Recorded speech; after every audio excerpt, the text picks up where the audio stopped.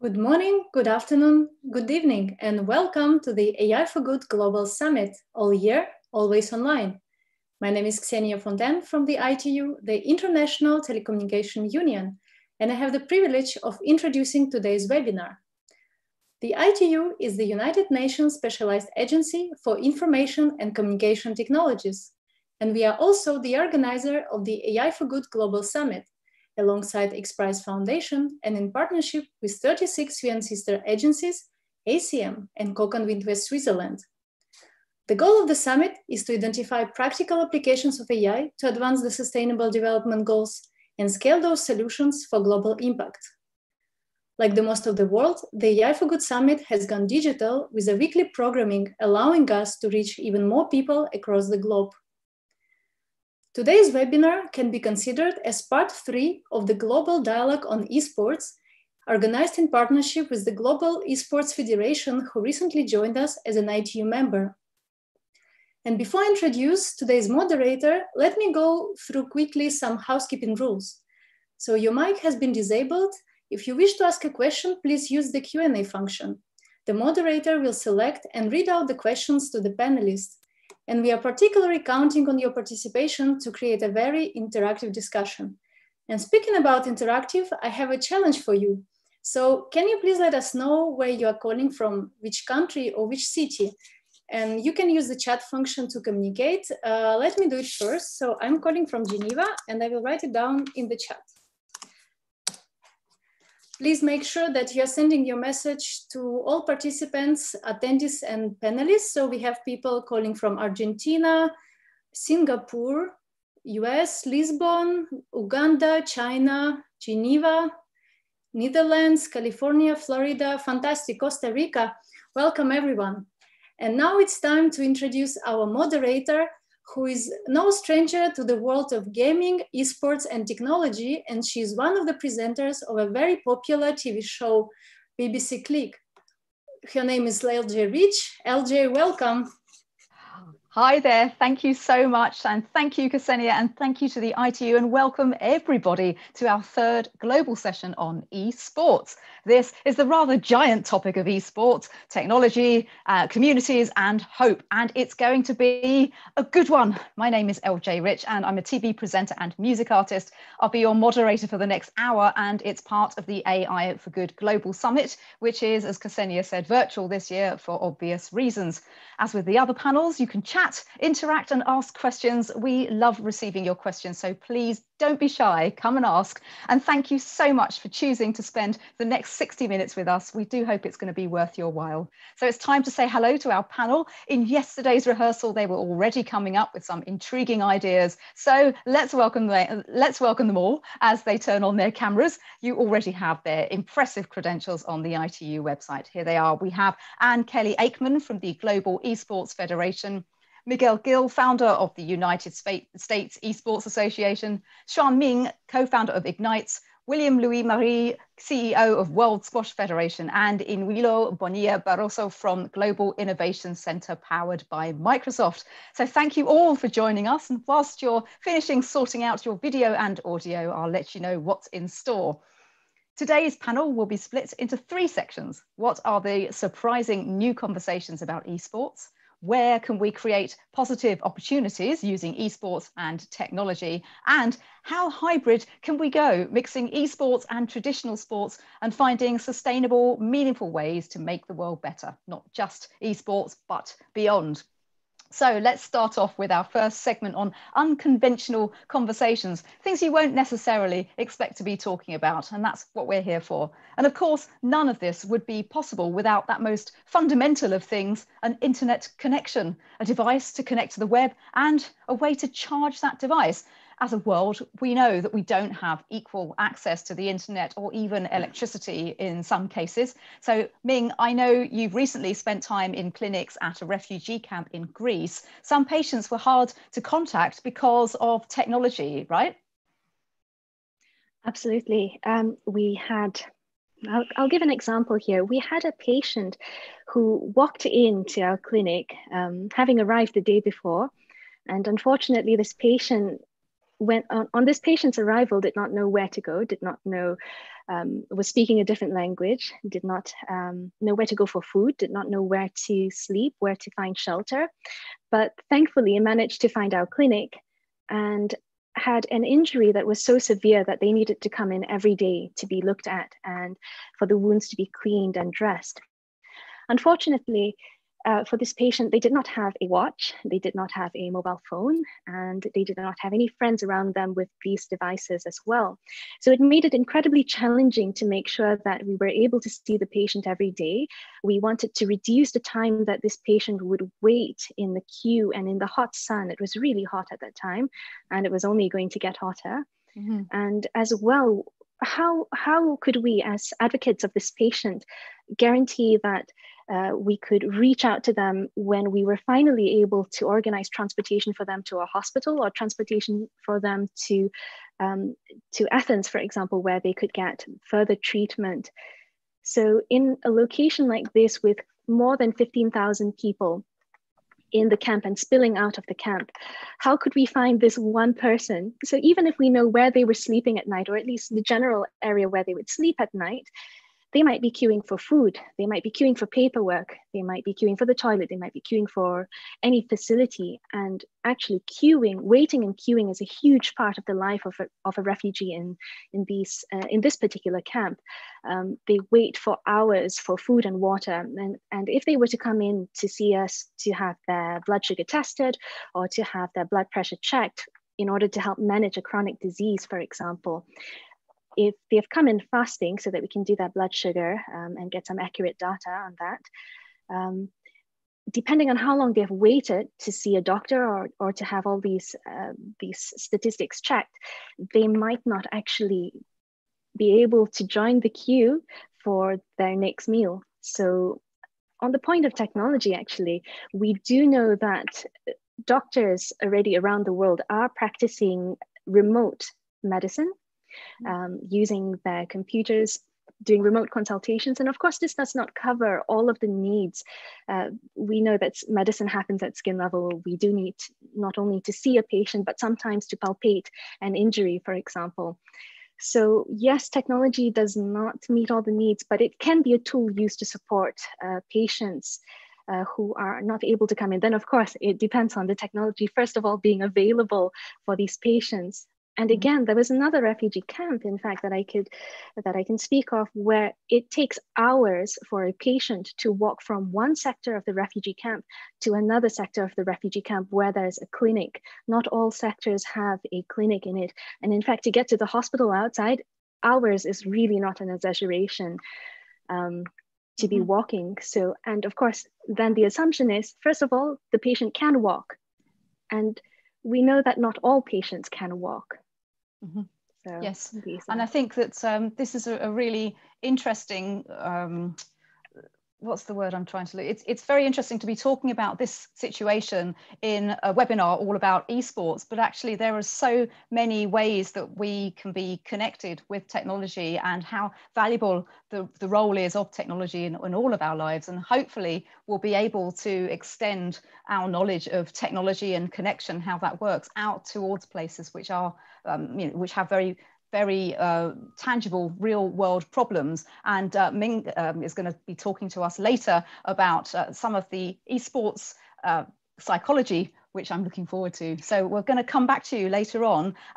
So another goal today is talking about conversations we won't normally have, and we don't have the answers yet, but we do have the power to open a dialogue, which is why we're encouraging questions in the chat as well. So Ming was just speaking there from Norway, and now we're going to go over to Anne, who I believe is in Beijing. We've got a truly international panel today. Anne, you were in Hainan just last week attending Tencent's 4th Global Esports Conference. Can you talk to us about what's different compared to the previous years? Yes, hello everybody. I'm calling in, absolutely participating from Beijing, China. It's quite late in the evening here, so I think we're also spanning many different time zones around the world. But yes, absolutely. I had the privilege of having been invited to the Tencent Global Esports Conference that took place in Boao in Hainan last week to represent the Global Esports Federation. So big privilege, obviously, as there's a lot of travel restrictions right now around the world. but was one of the only international attendees there. And as you said, LJ, this was their fourth global summit. And some of the features this year, and I should probably summarize, there were about 1,200 participants at the forum. And really the purpose of the forum is, or the conference is to bring together all different members of the esports ecosystem, whether you're an event management company, a team, a city, a publisher. So very exciting to be part of a very young and dynamic environment there. But specifically this year, what was different is this is the first time that the commercial brands were present at this conference. So there was a large panel with several different brands being represented about why they were getting involved in esports and how the particular opportunities linking to sponsorship around teams and events was quite powerful for brands in providing them some different and unusual content.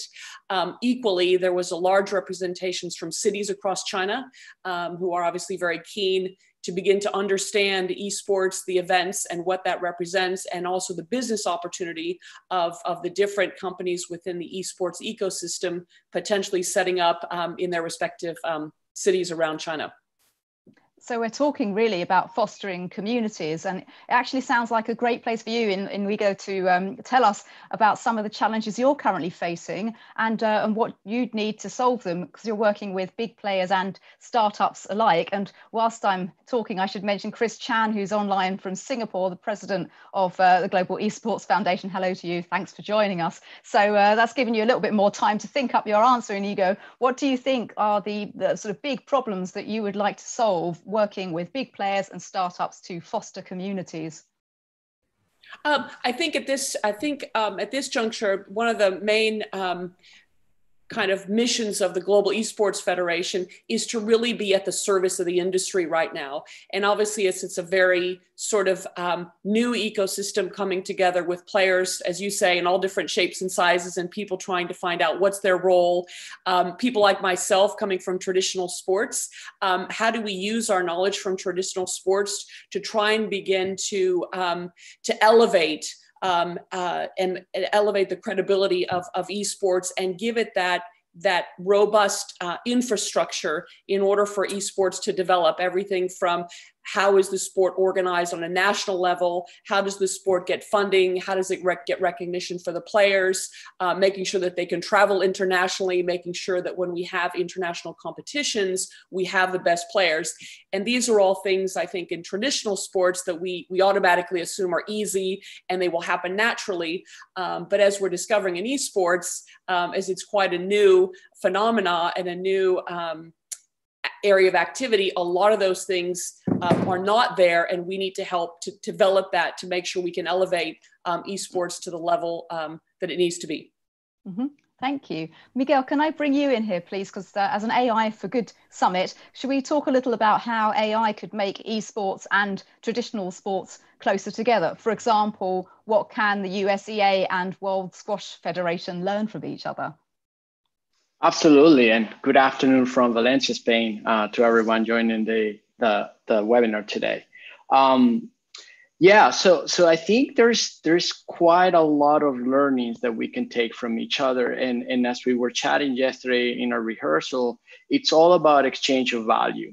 So even though there's that message that esports is a newer it's a newer industry versus traditional sports. That's true. However, at the same time, the people involved in esports have been at it for a long time and are experts in that area, same as on traditional sports. So what it happens to be right now is that we can all learn from each other.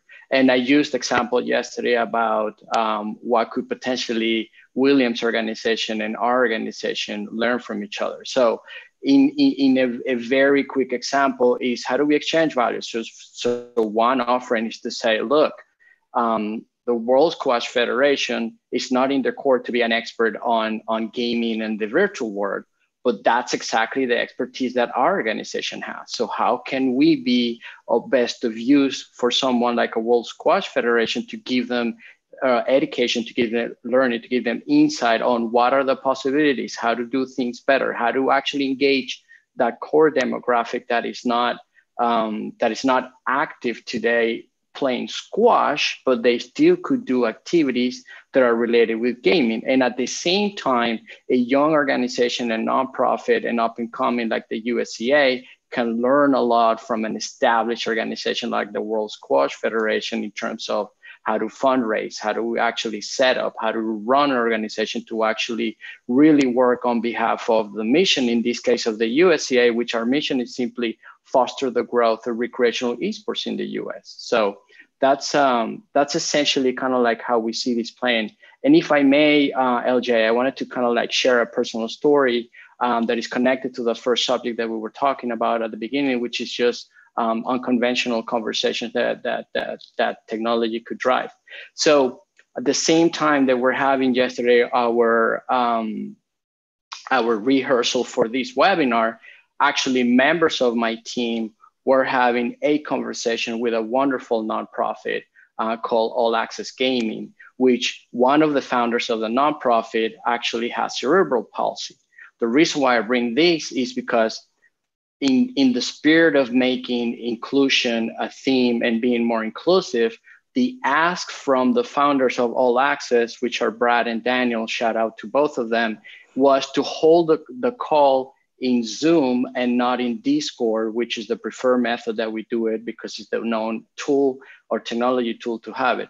The main reason was because for them, especially for Brad, Zoom was more accessible than Discord. So even a small thing like, and I say small from the sense of, because that tool really works and accommodates the needs of this individual, we have to make sure that we can actually, even the tools that we have in gaming, we have to make them more accessible. So that's a clear example of how we can actually bring this together from both sides of the world, and how do we make it better for everybody. Yeah, that's awesome. I think accessibility is something that we could and have and will chat about quite a lot more if we can. And it's also a subject close to mine and many people's hearts. Thank you for that story. And I think now is a good time to bring William in, because William, you come from traditional sports and you decided to join esports to build bridges. And please tell us why you see this as a collaboration and not a war. Yeah, thank you. And thank you, Miguel, for giving me some tips for my next operational plan for the next 2 years. We're going to have a separate talk, but I think it's kind of, I look like the ambassador of the 20th century when I look at the panelists, coming from a traditional sport. We've been playing squash for more than 150 years. So how can we build bridges and ensure that we're going to keep growing our sport, squash, as we move to the 21st century? I think, and Anne touched on a couple of key points. As an international federation, we know how to operate. We've been organizing world championships. We're part of the multi-sports game forever. And for the last 10 to 20 years, we've seen a side of us, a huge development, a great momentum from esports without knowing what's going on. We just see the momentum. And all of a sudden we say, well, maybe we should have a look at them and start to open discussions. The issue is about opening a dialogue within our two communities. Traditional sport, we go out, we practice, we buy racket, a ball, we got 150 affiliated members. And all of a sudden we see kids playing esports within great arena, receiving prize money with great sponsors, but we don't know each other very well. So as a traditional federation, I think my best objective was to partner with Global Esports Federation to understand this community, to say what's going to be the impact of the esports development, and how can I, let's say, understand better this momentum and build on this momentum to also grow my market, have better access to the traditional squash players. And I think this kind of panel and all the discussions we're going to have in the coming months and years going to help us to say there is no traditional sport and e-sport. There is a common ground within all these activities, and we need to build bridges and to work closely together. And I think Miguel made a point about values. We know the values of traditional sports, with all the sports we love, we watch on TV, we practice. But what are the values of esports? And as soon as we understand each other better, we're going to be able to build a common future. And this is what it's all about. And I think Anne made the point from Beijing. We need to build bridges. We are not on a separate roads. We are walking and looking the same direction, because we have we are, let's say, tackling the same issues and we are talking to the same communities. Mm-hmm.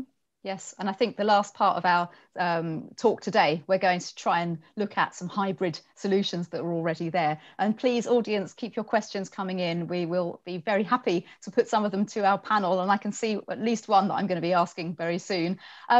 Inigo, you've been very patient, allowing us to chat away. So I'd like to bring you in. I know that you have an interest in AI, as do all of us. Can you just tell us a little bit about how AI fits machine learning into esports?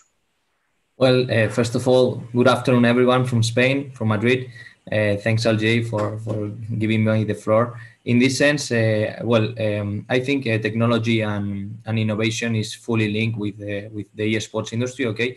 And artificial intelligence is playing a key role, okay? First of all, we should apply for the esport industry some technologies that have been developed for the traditional sports. So, for example, AI is one of them, in order to measure the performance for the players in this sense, and also how we can with AI technologies measure this performance and have a market value for the different players, because with these kind of technologies, then the teams could have a clear perspective about the impact that the players could generate in the market. So it's really important. And also, apart from that, I think innovation and technology is going to be very important for the industry in terms of monetizing the content, okay? Because we should target the communication that we are sending to the fans.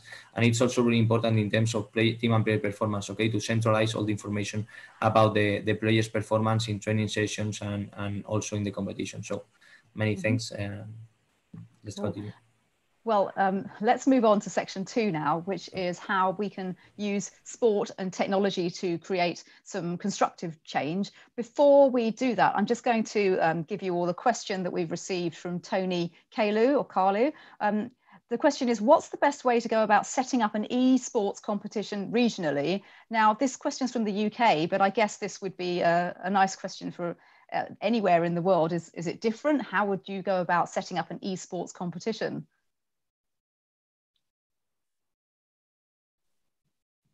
I can jump in. Yeah, so I it's obviously there's geographical limitations to this, and usually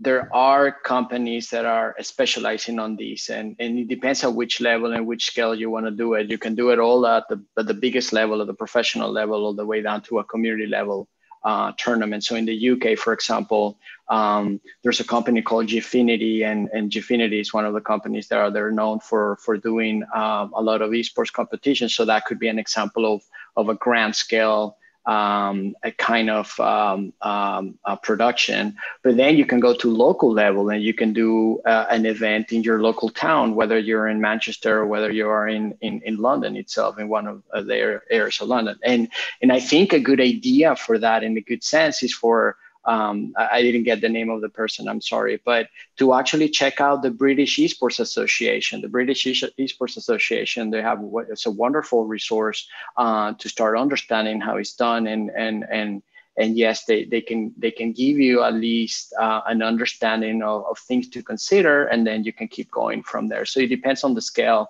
but usually starting with a resource like the British Esports Association could give you a lot of insight on how to do that. Oh, thank you, Miguel. And thanks, Tony, for your question. It's much appreciated. So section 2, as promised, how can we use sport to create positive, constructive change? And Anne, I'd like to bring you back in here. Can you tell us a bit more about the cities in China experimenting with supporting specific teams or particular esports games? It sounds a bit to me like, the NFL or Premier League football. It sounds like a slightly different model to single players sort of playing remotely. Sure. I mean, I think right now where the development of the different teams are, Shanghai in China is where a lot of the esports is being developed, and a lot of the training centers seem to have gravitated to the southern part of China. But as it's growing, cities are seeing the opportunity to be bringing, as I said earlier, bringing some of that talent and bringing some of that business to other parts of China. So that's something that's developing quite rapidly here. And also, I should say, you know, the use of traditional stadiums. And I think, you know, the development of esports here in China really exploded in 2017 with the League of Legends World Championships that took place in the Bird's Nest, which, as you all recall, the Bird's Nest was built for the 2008 Olympic Games here, which was the opening and closing ceremony stadium, as well as the track and field stadium.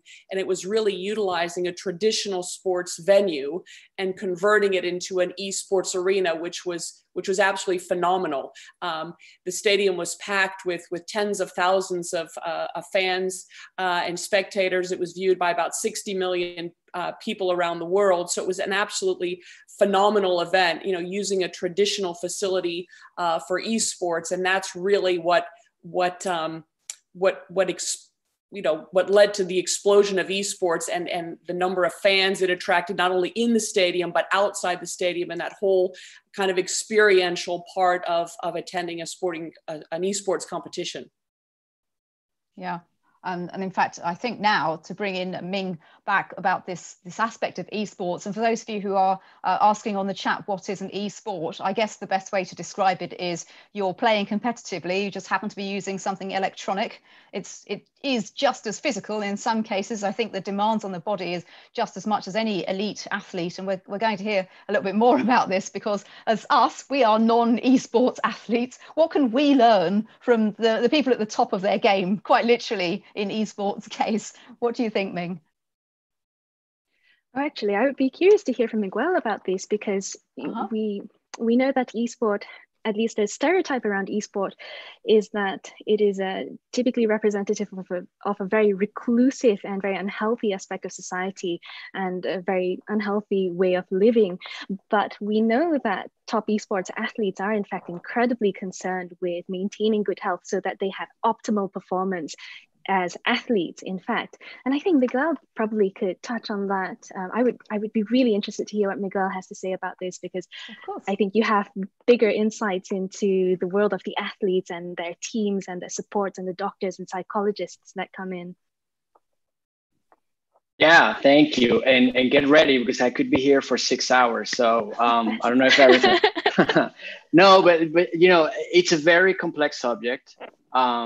And it's very wide, and it's a lot of things to tackle. But I'll try to answer in a couple of different ways and keep it short, because we're short on time. But at the end of the day, if you want to be a high performance individual, no matter for what, whether it's sports, whether it's esports, whether it's being a writer or a musical artist like LJ, it's all about balance. We all need balance in our lives, and we have to eat well, we have to sleep well, we have to have physical activity, we have to have our mental fitness as well. So all of it is not a secret. And if we want to be a high performance individual, we have to keep all of these and making these checks and balances. For esports, it's nothing differently. It's the same thing. Now, yes, there's because esports is new, because it's gaming, and because gaming is the bigger industry and esports is part of it. There's a lot still of stigma that is out there. But if there's something that we can do from our perspective, from a technology perspective, is how do we accelerate actually the knowledge sharing? How do we elevate and really share what it takes to be a competitive player? How do we use technology, like Inigo was saying, to actually expose people to the actual physical metrics? It's well known that the eye-hand coordination of an extreme accurate esports athlete, it's the best in the world. The reaction time, the precision that they have with millimeters and milliseconds of reaction. So these are the things that we need to also leverage and use. So bringing it back to the question is, it's no different. You have to have all of the different ways of preparation than any traditional sports athlete has been. So yes, it is true that today at the highest level of the professional esports teams, they're starting to adapt that. But in reality, if we want to grow this industry and if we want to start developing the best pipeline for the next generation, so today we actually have to bring all of that knowledge that we have from a player development perspective in the traditional sports and bring it down to the local level, right? bring it down to the gaming arena that goes into my community, and how do we start bringing these player development programs that we have very well defined in organizations in traditional sports. I use tennis as an example. The Spanish Federation of Tennis has a player development program that goes from kids being 5-year-old all the way to the professional, and specifically in each age group they tackle different things, where at the beginning you start being more recreational, and at the end you can become more professional. So we have to establish that also for esports, and actually not only establish it, but actually share it, and actually have it available for all of these organizations worldwide that we're trying to do. So that is from that perspective. And I'll cut it short because I know I wanted to say more and I forgot. So I'll leave it like that. Just if I may, to jump on what Miguel said, I think this is where traditional federation can bring their expertise, because we know how to manage and operate, an athlete from a younger age to a professional level, and after his retirement of the court. We know that because this is what we've been doing for a century. And this is the expertise we can bring to the esports federation, to the esports world, because we know how to act. We know what kind of hurdles we need to address, what kind of issues we need to tackle.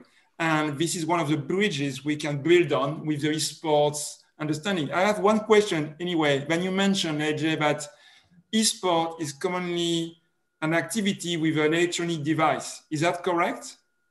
I'm not sure what the formal definition is. I'm sure the Global Esports Federation has something somewhere, but I would imagine if you're going to contrast it between, I don't know, a tennis player, then there's still physical stuff, but well, hang on, because thinking about it, you can get rackets which tennis players use, which can analyze how a person is using the rackets. And so yes, it's very much, we're blurring the lines, and I think we can probably talk about this later in a further section. And I'm trying my best to sort of steer us gently in through our subjects, and I think the danger is that all of us are fascinated by a wide area where I'm trying to sort of focus us all in. I do know though, when we're talking about sports, it's a whole person thing, isn't it? We've got the physical aspect of playing, but we've also got the psychological aspect, and I feel like there is even more psychological aspects when you are sort of focusing so much mentally as well as physically when you're doing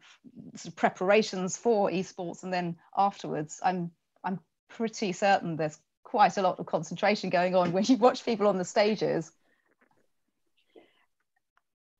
LJ, if I might jump in a little on the point on psychology, there's something very fascinating, I think. It's a unique quality of gaming.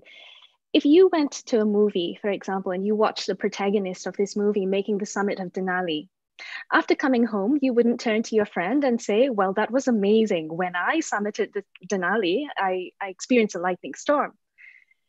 Whereas in a game, when playing a game, you would then recount your experience to a friend and tell them that today, in this particular world, in this gaming world, I fished for, I don't know, the legendary polka dotted lobster and climbed to the peak of this high mountain, which is next to very high mountain, and watched the rays of the setting sun illuminate the ancient structures that reveal the relic that would then activate the et cetera, et cetera, et cetera. So in the case of a game, I would have taken action, whoever the I is. I would have made the decisions. I was enabled. And it's an incredible power of gaming where you are given a sort of efficacy through the action of gaming. You are taking action. You are making decisions rather than sort of the more distant experience of art and distant experience of, because I consider the creation of games art, and games are a form of art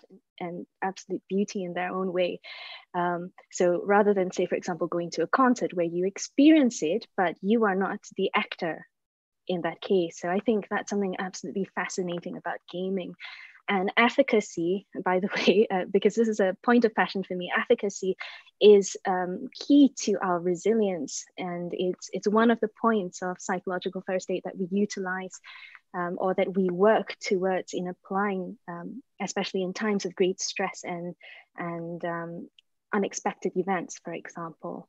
So it's one of the principles. I'd like to just steer everybody back to AI, because we are doing AI for good. And I would like to talk a bit more about the role of AI and machine learning in things more than just sort of, I guess, more than just analytics of player stats and things. Where do you think it can also help? Would AI play a role in compression, or in stopping bottlenecks, or in helping players compete more competitively? And who would like to talk a little bit about AI's increasing role?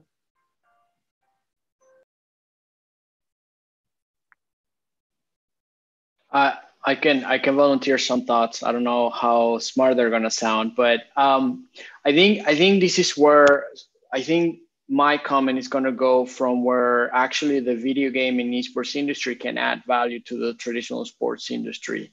It's a very well known that AI. It's a lot of the video games are built on AI intelligence as well, because you're playing as one character and then you have AI controlling the rest of the action, what's going on. But I think that knowledge base from a technology perspective could be applicable big time. And maybe Inigo can jump in on this one after I make the point to say, look, there is a lot of actually, in a way, training tools or even performance tools that you can take from the principles of gaming, utilizing the AI principles to actually help train traditional sports players and actually show them different scenarios or based on different techniques, and actually kind of like showing the progression of how could it look like just by simply applying these principles. So I think in my mind, that's a scenario where by having that interaction between the traditional sport entity and someone with a gaming background, you can actually start also pushing from one side to the other a lot of these learnings and actually try to help both sides. And especially in this case of traditional sports is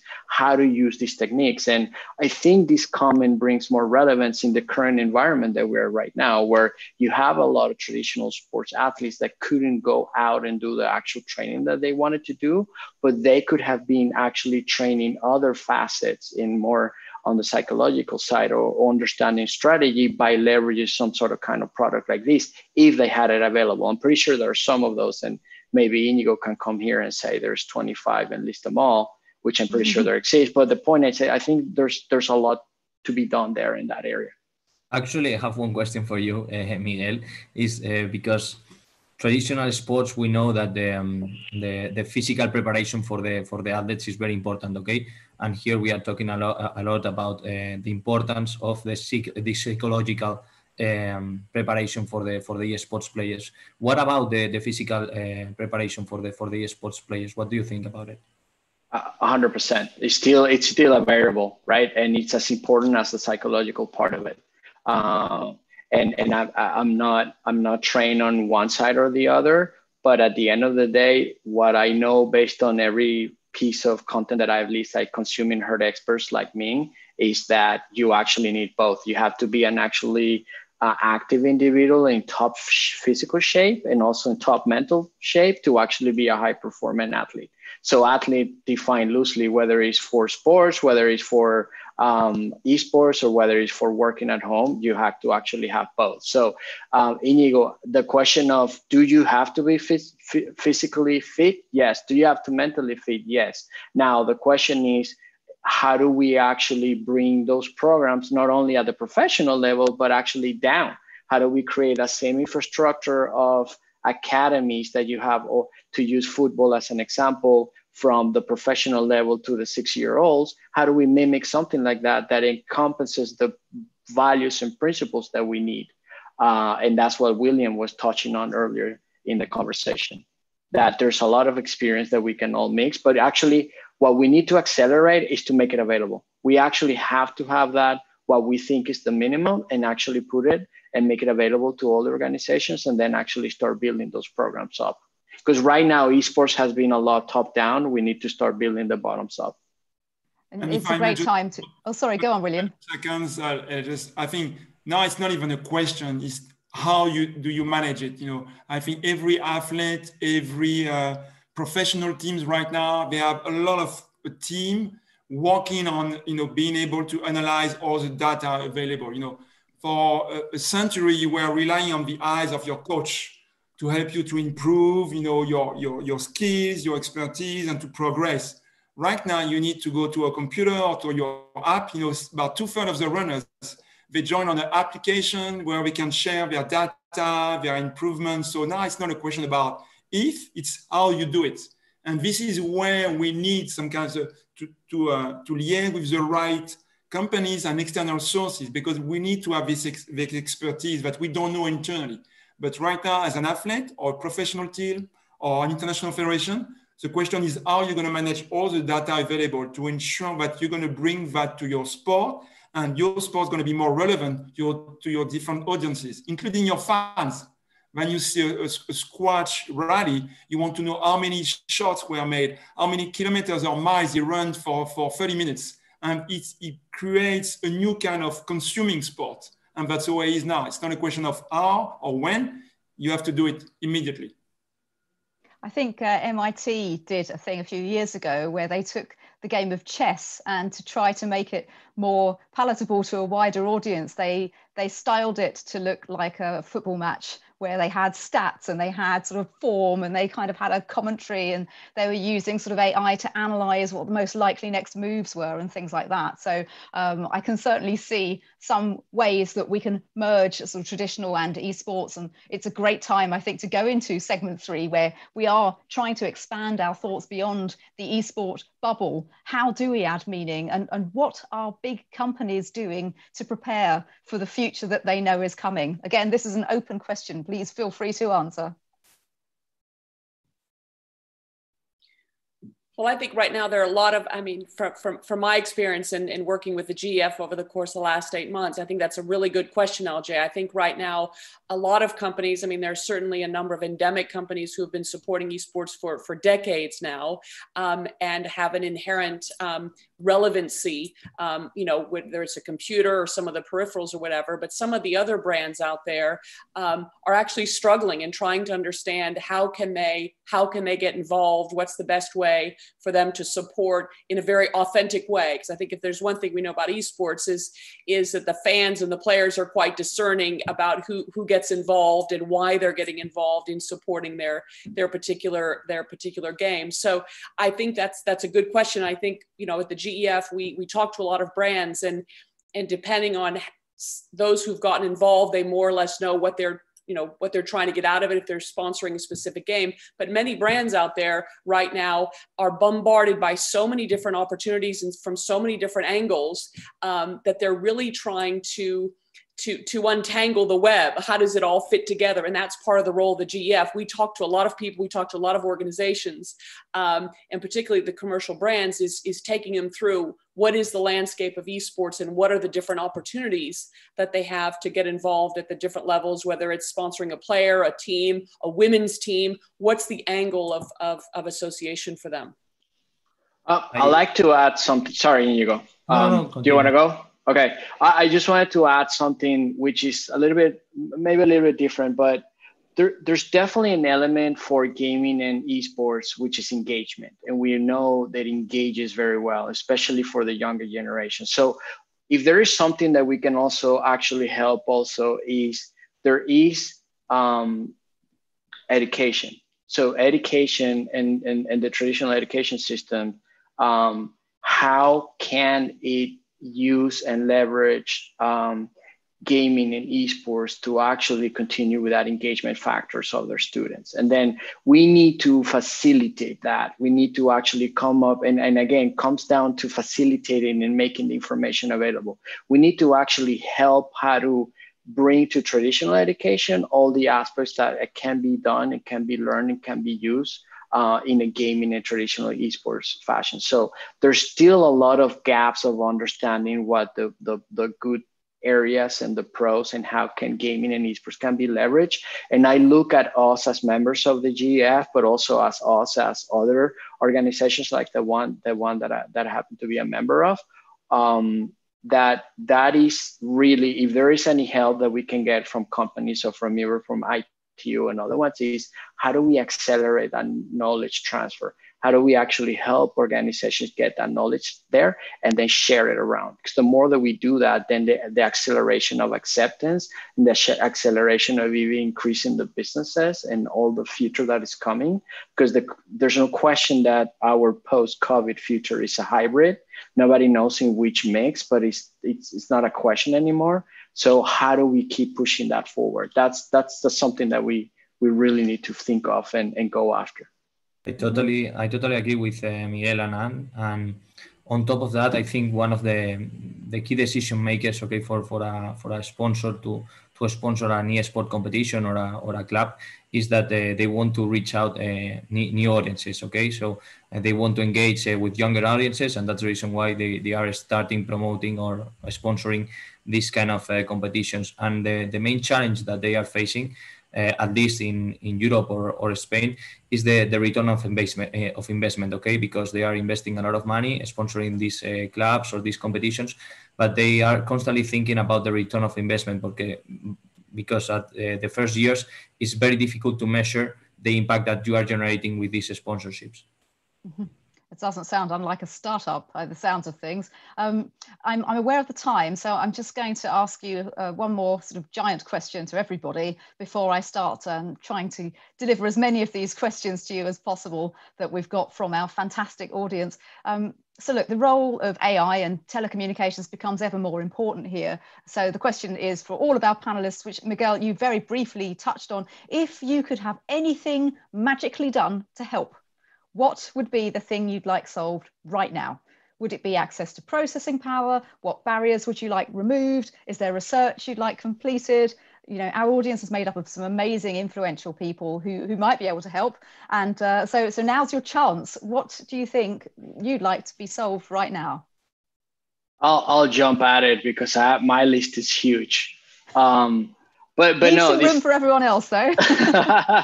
No, joking aside, and I mean this goes back to the previous comment where we're talking about what technology companies are doing. And you know, I spent 13 years working at Microsoft and the Xbox team, and I've seen how complex and how everything is managed at that level. But if there's one thing that we need to if I would ask help of people, would be you know, especially organizations like the ITU and organizations like the other bigger federations, is come and help us on the esports side. There's a wonderful array of organizations trying to do the right thing on behalf of growing the next generation of esports athletes.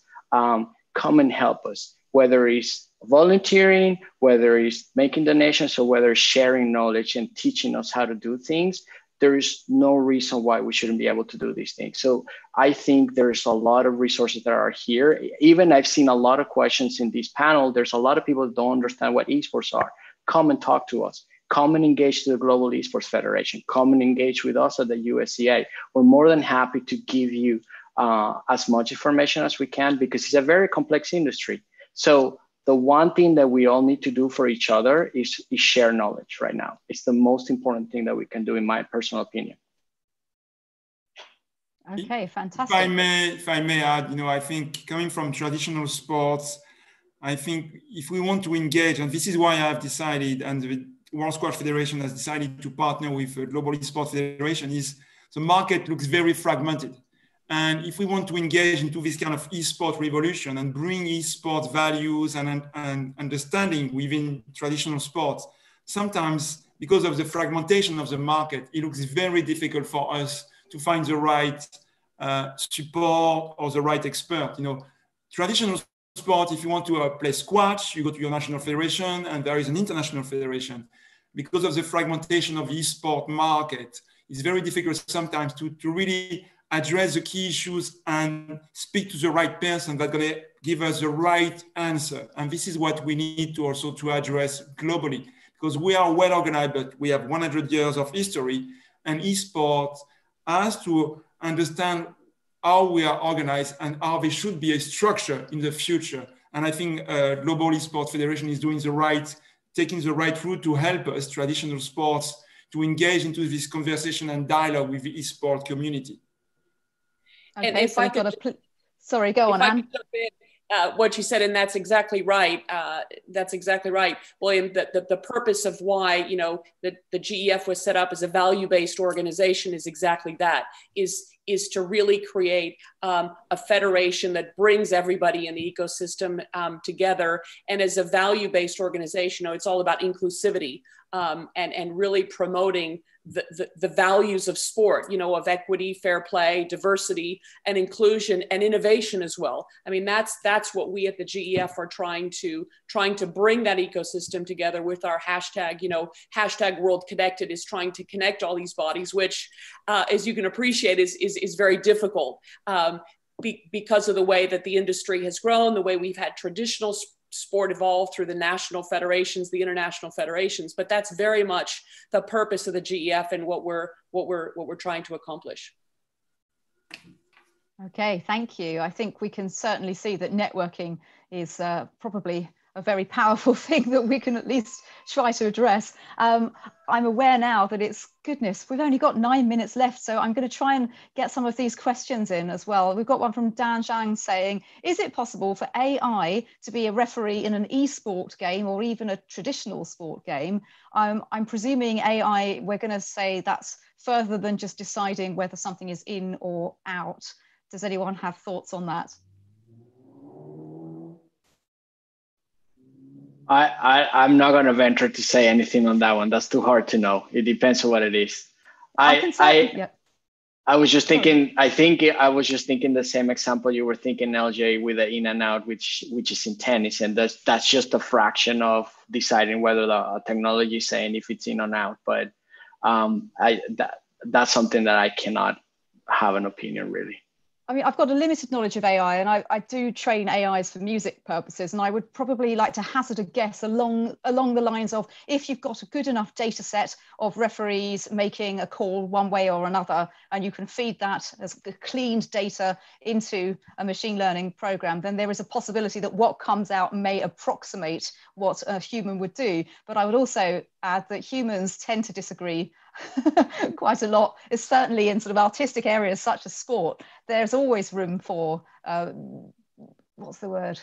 margins of error, and I guess that's also what makes sport so watchable in some aspects. So I guess that question is sort of answered and not at the same time. I think, if I may, I think AI is going to bring a lot of support to any kind of referee in any sport, but the final decision has to remain in the hands of a referee, period. And my magic person on the end of a chat group here, the back channel, has just said that in baseball, they're currently trying computer umpires, but I'm not entirely sure which part of the world that's in. I'm guessing it may well be the States, but I would imagine in terms of if it's a very digital type decision, then it would be probably reasonably easy for an AI to do that, especially if computer vision is involved. Okay, we've got another question here. Working with the stigma and impact around violent aspects of some esports games that aren't as strongly present in traditional sport. That's a really interesting question. Who'd like to take that?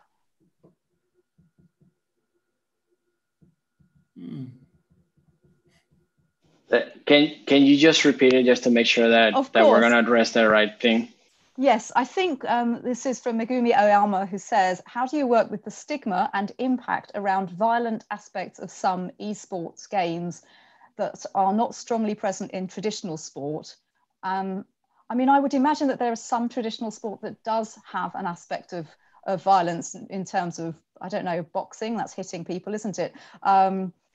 Obviously, it's a completely different thing, or is it? Help me, someone, I don't understand. I think we have to make a difference between esports and gaming. This is true, we can find a lot of gaming activities which are quite violent, if we can define. But as far as esports is concerned, I think we are trying to stay away from the violence that we can find in other esport or e-gaming activities, if I'm correct.